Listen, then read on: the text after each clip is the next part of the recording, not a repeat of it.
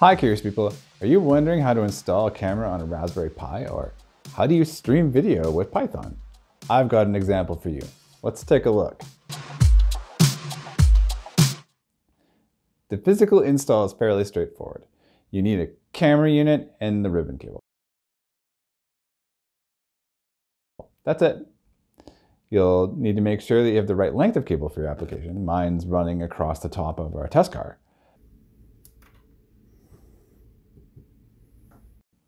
If you have a pan tilt head, the install is a little bit more involved. Not by much, but there's a big difference here is the stock cable might not be good enough. Luckily, Amazon has a wonderful set of 3. I'll put the link below. And you need a base plate to set the camera mount into. The Pi hat I have is about a 3 by 3 centimeter base, so we have to make a plate for that. I also wanted 4 standoff brackets to make sure it was easy to swap out the camera later if I wanted an IR camera or something different. So let's take a quick rundown of how I'm going to build that.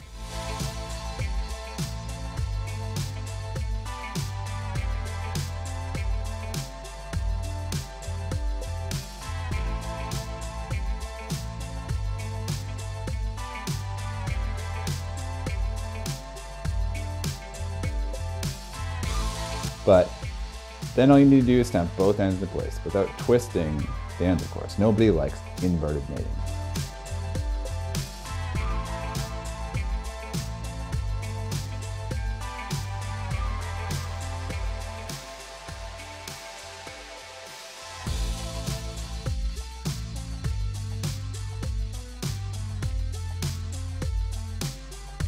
With a dab of hot glue, we have a camera mounted.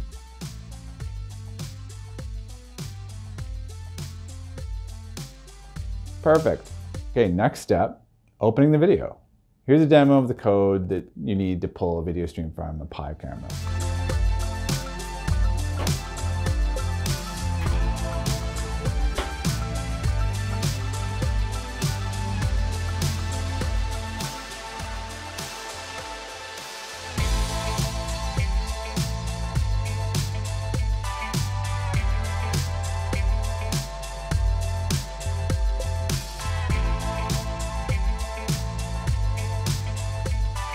I've chosen to use the OpenCV kit, but there are other easy ways to pull video.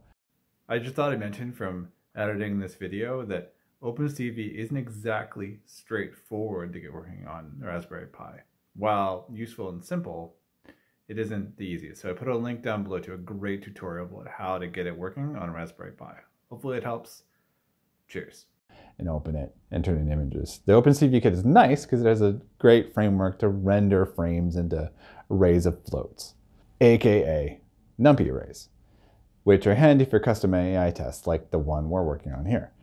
I'll link to the GitHub code below so you can have an implementation to start with. So with some clickety-clackety,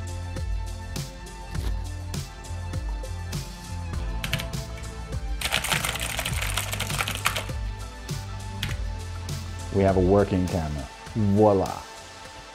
Attaching a camera to a Raspberry Pi is simple. All you need is some basic tools, a little bit of elbow grease.